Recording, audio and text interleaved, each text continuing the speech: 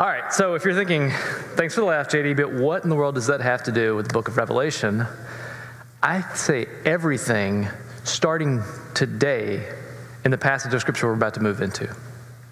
That's because we've reached the part of Revelation where things start getting a bit wild. Or at least we've reached the part where certain interpretations start getting wild. Up until this point, everyone largely agrees with what we've been through in Revelation, but it's here that things start to diverge and things start getting a little speculative and a little bit wild.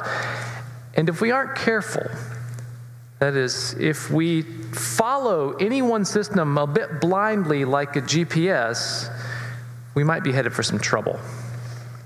Now, The Office illustrates that in a pretty humorous way, but there are other examples of this that aren't so humorous. In fact, there's an entire episode of the podcast, Cautionary Tales, that talks about something known as death by GPS, where people literally follow their GPSs blindly off of cliffs and way out into deserts where they run out of gas and out of water. I don't mean to bring the mood of the room down, but I do want to properly set the stage for what we're going to read today in Revelation chapter 6 and chapter 7. You can find that, at least the start of it, on page 1873 in the Bibles under your seats. Now, as you can see, we are going to read 2 chapters again today. It's a lot of verses, but let me explain why we're going to read such a large passage of Scripture today. We're about to head into a section where we're going to see the 7 seals opened, which actually unfold over the course of 3 chapters in the book of Revelation, and actually which end in a somewhat anticlimactic way. What I mean is, when the 7th seal is open, nothing really seems to happen. There's silence, and then there are 7 trumpets that are unveiled, which also unfold over the course of 3 chapters in Revelation, and which also end in a somewhat anticlimactic way. That's because the 7th trumpet leads to the 7th bowl of wrath. Now, if you've been with us for any part of this series, you know something about the number 7. What does the number 7 represent? Fullness or completion, right? This is a common trend in apocalyptic literature, which the book of Revelation is. Well, I want to let you know this because there's something else that you should know about apocalyptic literature, and that is the fact that time isn't always linear. Sometimes the timeline gets a bit cyclical. What I mean is, we sometimes see things again and again, kind of on a loop. We see the same scene from multiple vantage points, and that's what's about to happen in these chapters. The 7 seals, the 7 trumpets, and the 7 bowls each provides a full picture of the situation in the world and of the sovereignty of God. But these scenes get repeated on a loop 3 times. So we're going to see the same scene unfold from different vantage points over the course of the next 11 chapters, actually, which means we're going to have to be careful, A, to notice when we're being rerouted, and B, not to follow any one interpretation blindly off a hermeneutical cliff or into a hermeneutical lake. That's today's word of warning. Now to today's passage. We're reading Revelation 6 and 7 together because this is our first full look at our situation. Now, one quick thing before we read this passage. This passage is going to introduce some new numbers that have symbolism with them and some additional imagery which is difficult to understand. So we're going to have to carefully work our way through this. But one thing at a time. Let's start by reading today's passage, Revelation 6 and 7. I watched as the Lamb opened the first of the 7 seals. Then I heard one of the 4 living creatures say in a voice like thunder, "Come." I looked, and there before me was a white horse. Its rider held a bow, and he was given a crown, and he rode out as a conqueror bent on conquest. When the Lamb opened the 2nd seal, I heard the 2nd living creature say, "Come." Then another horse came out, a fiery red one. Its rider was given power to take peace from the earth and to make people kill each other. To him was given a large sword. When the Lamb opened the 3rd seal, I heard the 3rd living creature say, "Come." I looked, and there before me was a black horse. Its rider was holding a pair of scales in his hand. Then I heard what sounded like a voice among the 4 living creatures saying, 2 pounds of wheat for a day's wages, and 6 pounds of barley for a day's wages. And do not damage the oil and the wine. When the Lamb opened the fourth seal, I heard the voice of the fourth living creature say, "Come." I looked, and there before me was a pale horse. Its rider was named Death, and Hades was following close behind him. They were given power over a fourth of the earth to kill by sword, famine, and plague, and by the wild beast of the earth. When he opened the fifth seal, I saw under the altar the souls of those who had been slain because of the word of God and the testimony that they had maintained. They called out in a loud voice, "How long, sovereign Lord, holy and true, until you would judge the inhabitants of the earth and avenge our blood?" Then each of them was given a white robe, and they were told to wait a little longer until the full number of their fellow servants, their brothers and sisters, were killed just as they had been. I watched as he opened the sixth seal. There was a great earthquake. The sun turned black like sackcloth made of goat hair, and the whole moon turned blood red, and the stars in the sky fell to earth as figs drop from a fig tree when shaken by a strong wind. The heavens receded like a scroll being rolled up, and every mountain and island was removed from its place. Then the kings of the earth, the princes, the generals, the rich, the mighty, and everyone else, both slave and free, hid in caves and among the rocks of the mountains. They called to the mountains and to the rocks, "Fall on us and hide us from the face of him who sits on the throne and from the wrath of the Lamb. For the great day of their wrath has come, and who can withstand it?" After this, I saw four angels standing at the four corners of the earth, holding back the four winds of the earth to prevent any wind from blowing on the land or on the sea or on any tree. Then I saw another angel coming up from the east, having the seal of the living God. He called out in a loud voice to the four angels who had been given power to harm the land and the sea, "Do not harm the land or the sea or the trees until we put a seal on the foreheads of the servants of our God." Then I heard the number of those who were sealed, 144,000 from all the tribes of Israel. From the tribe of Judah, 12,000 were sealed. From the tribe of Reuben, 12,000. From the tribe of Gad, 12,000.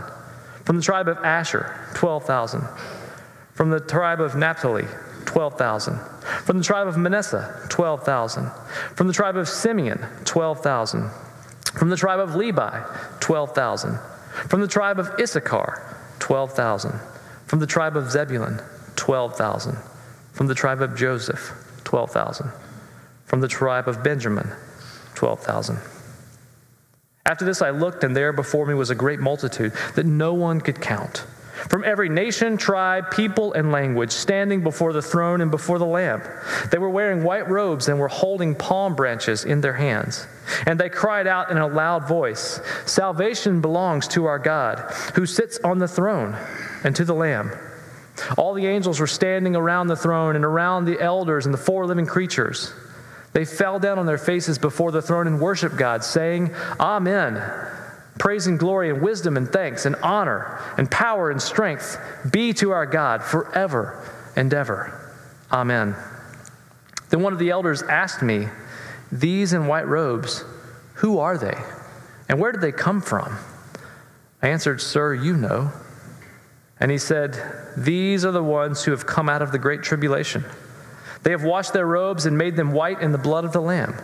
Therefore they are before the throne of God and serve him day and night in his temple. And he who sits on the throne will shelter them from his presence. Never again will they hunger. Never again will they thirst. The sun will not beat down on them, nor any scorching heat. For the Lamb at the center of the throne will be their shepherd. He will lead them to springs of living water, and God will wipe away every tear from their eyes." This is the word of the Lord. Thanks be to God. Okay, that's a lot, and I think at first glance it might seem to be a bit overwhelming and depressing.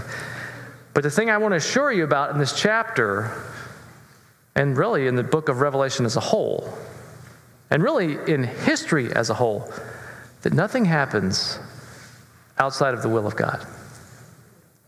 The point of this is to recognize that God is sovereign over all things, that he holds all things together, and he promises to renew all things when Jesus returns to deliver on the promises that he secured by way of his death and resurrection.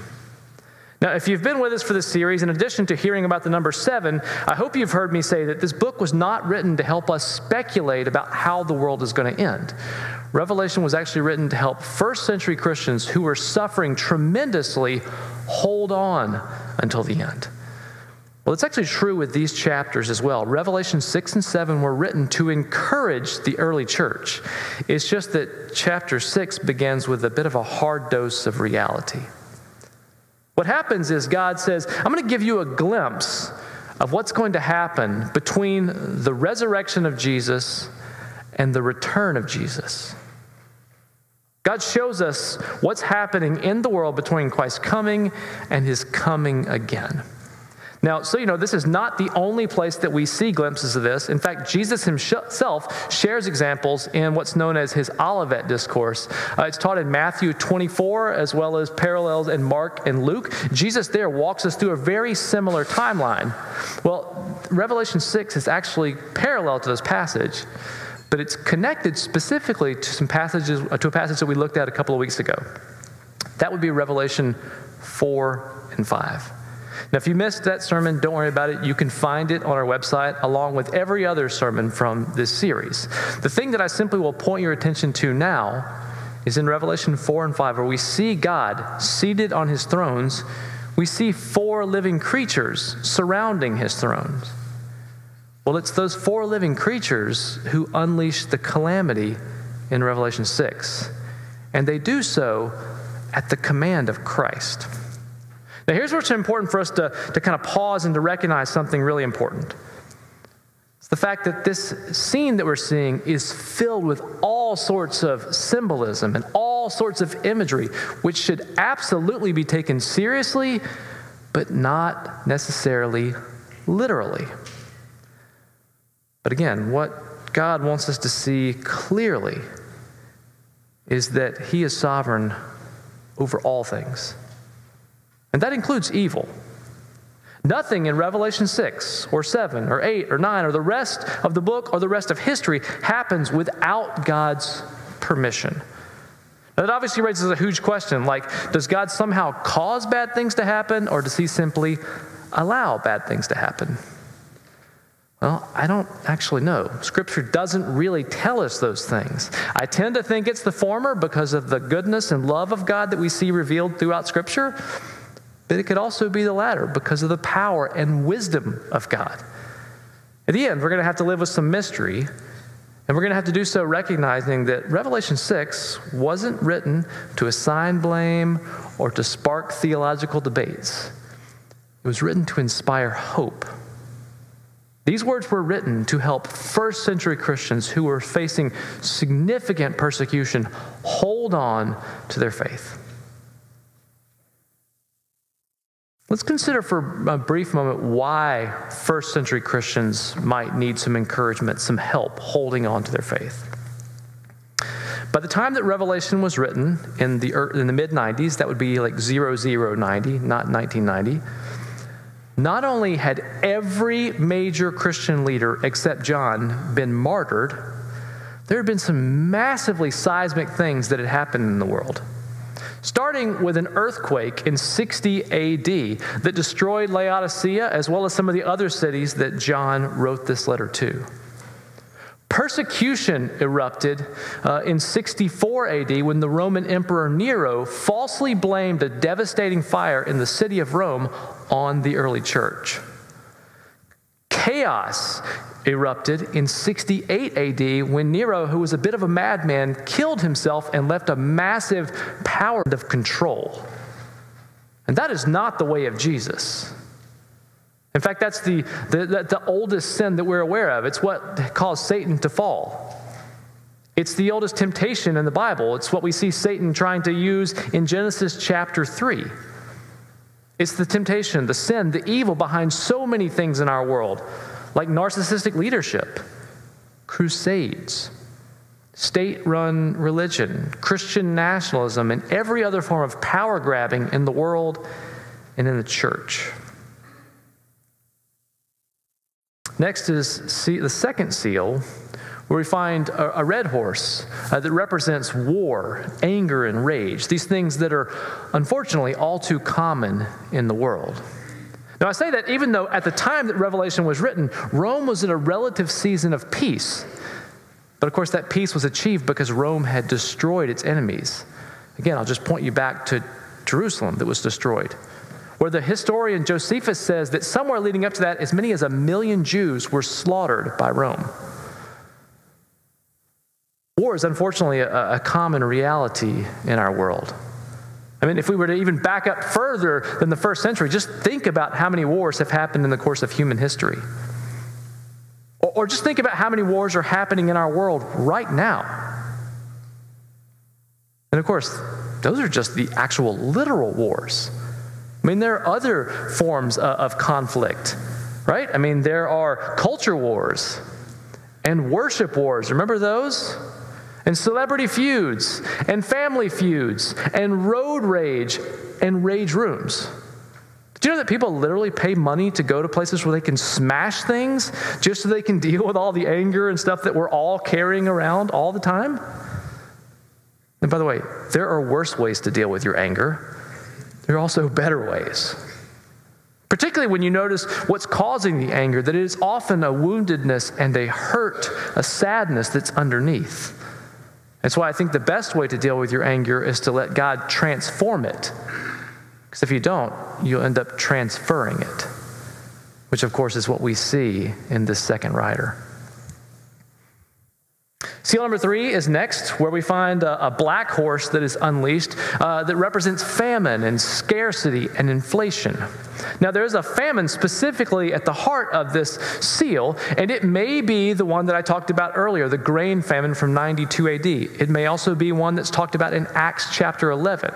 Whatever the case, massive crop failure led to rampant inflation. Like, the basic necessity of life became unbearably expensive.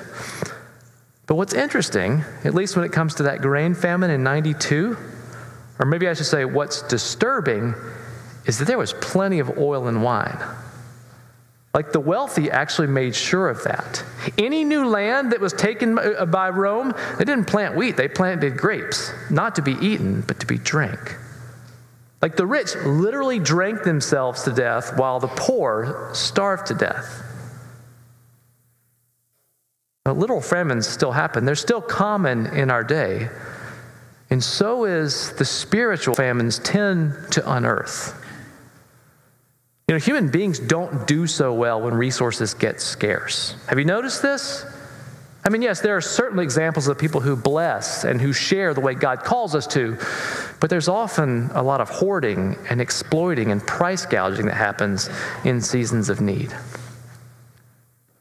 Brings us to the 4th seal, where we find a pale horse, which represents death, followed by Hades, which is also the realm of the dead, the grave, as it's sometimes translated in Scripture. Now, these twin riders are granted permission to kill by the sword.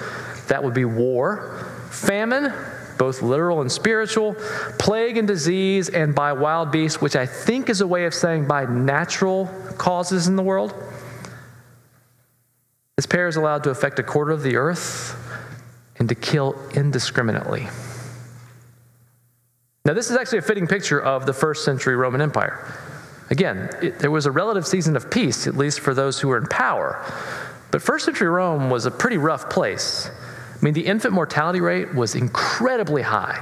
Life expectancy was incredibly low. Some would say like in your 20s. Disease and famine and conflict were everyday realities. Rome literally celebrated violence in the Colosseum, as gladiators fought to the death, and sometimes as Christians were fed to the lions in the Colosseum. A lot has changed since the 1st century. Thanks be to God. But some things haven't. People still die of disease, treatable diseases, every day. And there are still diseases that we haven't cured that people die of every day. And war seems to be breaking out every day. At least that's the way I feel when I watch the news. And of course, human beings still don't do well when resources get scarce. Now, I don't mean to bring the mood of the room down even further, but that's the picture that we're left with at the end of the 4 seals. Then something happens. We're transported to heaven, back to God's throne room, which sounds really great until you realize that when we get to God's throne room, what we see is the souls of those who have been slain, slaughtered, martyred for their faith in Jesus under the throne of God, under the altar of God, crying out, "How long, sovereign Lord? How long before you avenge our blood and bring justice to the world?" Now, that's a really sobering statement. But what they're saying is, how long, God, before you make things right? Like, when will you bring justice to this world which is unjust? Verse 11 says that those who are slain are given white robes. White robes are a common imagery of purity and life in Revelation. And they're told to wait a little longer, which again sounds nice until you hear the rest of it. They're told to wait until the full number of their brothers and sisters had likewise been killed for their faith. In other words, what God says is, be patient. The world will continue to be unjust a little longer. And there will be more suffering for the church. That's when seal number 6 is opened, which reveals some sort of cataclysmic event that will happen before the great and terrible day of the Lord. Now, I say some kind of event because the earthquake is talked about, but there's really a lot of stock apocalyptic language that's used here. We're not really sure exactly what this event will be under God's justice. Revelation 7 answers that question. Of course, it does so with a little bit of a pause. So, there is a pause between the 6th seal and the 7th seal in the same way that we'll actually see a pause between the 6th trumpet and the 7th trumpet. But we have a pause here, and I think there's a pause because I think God is saying, hey, you have just digested a whole lot of heavy material. Let's pause and catch your breath. Let's pause and let me reassure you that all hope isn't lost. You've just witnessed some heavy things. Like, things are bad on earth, and they're going to get worse, and then God is going to return and judge the world? Yes. But here's the good news in the midst of it. Of course, to see the news, we need to remember something really important about apocalyptic literature, which I told you at the beginning, and that is the fact that time isn't always linear. Remember that part when I told you that, right? Sometimes circular. We sometimes see things on a loop. We're going to see this scene again. But what happens here in Revelation 7 is this doesn't come chronologically after Revelation 6. Like, this isn't a linear timeline. In fact, what Revelation 7 shows us is a glimpse throughout time. It pauses to show us what God has been doing since the very beginning, namely in sealing people to himself, saving people for himself in the midst of a world that is full of calamity. And the message is that God may not save us from tribulation, but he will absolutely save us through tribulation. Because God is good, because he is gracious and merciful, he will sustain us. And yes, he, in his sovereignty, may grant permission for bad things to happen around us and sometimes to us because he seals us with his Spirit. Nothing can really harm us. Like, God will keep his people safe to the end. And that means even if we die somewhere along the way, that isn't the end, because God promises to raise us to life in the end. Now, by the way, I'm using the word us very deliberately here, and I'm using that word deliberately because the 144,000 that we're about to discuss, I think is a picture of us. Now, not just us. I actually think this is a picture of God's people throughout time. Every follower of Jesus, the church with a capital C, which just so happens to include us. Now, I do want to let you know that that's my view on this, but you should also know there are lots of other views. In fact, there might be 44,000 theories on who these people are. We don't have time to discuss all the theories. Maybe if I have to fill in for someone again, I'll teach that in a class. We're not going to deal with it today. What I simply want to do now is tell you why I think this is a picture of us. why I think this is a picture of the people in the first century who needed some sense of assurance. It starts with the fact that numbers are symbolic. Again, that includes the number 7 that we have talked about a lot already. But it also includes other numbers like 24, which we saw back in Revelation 4 and 5, as there were 24 elders surrounding the throne of God. Virtually everyone agrees that those 24 elders represent the 12 tribes of Israel and the 12 apostles of Jesus. In other words, God's Old Testament people and his New Testament people. Well, get this. 12 tribes times 12 apostles equals 144. And when you multiply that times 1,000, that would be 10 times 10 times 10, keeping in mind that the number 10 symbolizes perfection, or we might say holy, you get 144,000. In other words, a perfect picture of God's Old Testament and New Testament people being made holy by a God who is 10 times 10 times 10. That is holy, holy, holy. Take note of the fact that in verse 4, John hears this number. He doesn't actually see it. He hears this number, which I think further hints at some symbolism. And it's when he turns in verse 9 and he actually sees what's going on, he sees more people than he can count. More than 144,000. He sees a great multitude. Like there is no end to the amount of these people. I think the symbolism here is precise. And what we're learning is that everyone is accounted for. Like no one is lost. No one slips through the cracks of God's sovereignty. But it's also incredibly diverse.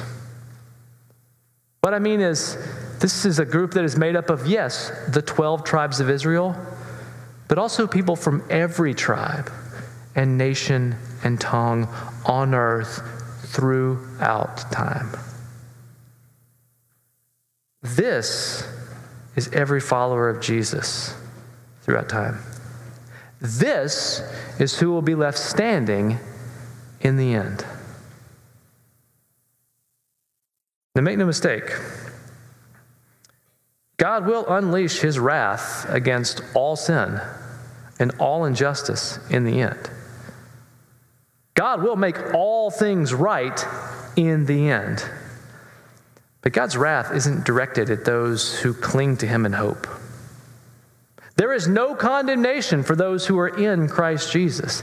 This is good news. Now, the obvious question is, well, what about those who don't cling to Jesus? What about those who run from him or resist him or rebel against him? Well, I can't speak for that. The pictures that we're going to see does seem to suggest that those who ignore God and turn their back will be swept up and away with sin and injustice in the end. That's a really sobering picture. It's a picture we should wrestle with. It's a picture that should move us to share our faith, because here is the answer. But the picture that I think God wants us to see is there is good news.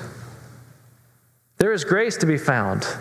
There is hope to hold on in the person of Jesus. That's what we see in the 7 seals. That no harm, no real harm, will befall those who cling to Christ. Even if we die, even if we are persecuted, even if injustice finds us, no real harm will come to those who hold to Christ, because we will be raised to life with him. This is the good news for those who are saved and sealed by Christ. And it's the real picture that God wants us to see. And in fact, it's the one that John sees, because when John turns to see this multitude, he actually hears them doing something. He hears this multitude from earth joining with those in heaven in praise of God. Declaring God, thanking God for what he has done in his Son, in Jesus. And so that no one misses this, we actually get an explanation of this. John has this exchange with this angel, and they're kind of agreeing like, hey, someone should tell everyone what this actually means. And the angel tells him. He uses imagery that we find throughout Scripture, including some imagery that we see earlier in the book of Revelation. And he says this: these are they who have come out of the great tribulation. They have washed their robes and made them white in the blood of the Lamb. Therefore they are before the throne of God and serve him day and night in his temple, and he who sits on the throne will shelter them with his presence. Never again will they hunger. Never again will they thirst. The sun will not beat down on them, nor any scorching heat, for the Lamb at the center of the throne will be their shepherd. He will lead them to springs of living water, and God will wipe away every tear from their eyes. Now, there's all sorts of imagery that we're going to continue to work our way through, but do you see the good news, my friends? God has intervened on our behalf. The Lamb lived and died and lives again for us. That is the good news. So rejoice in it and encourage one another in it and share it. And let's hold on to it until Christ returns in the end. Would you pray with me?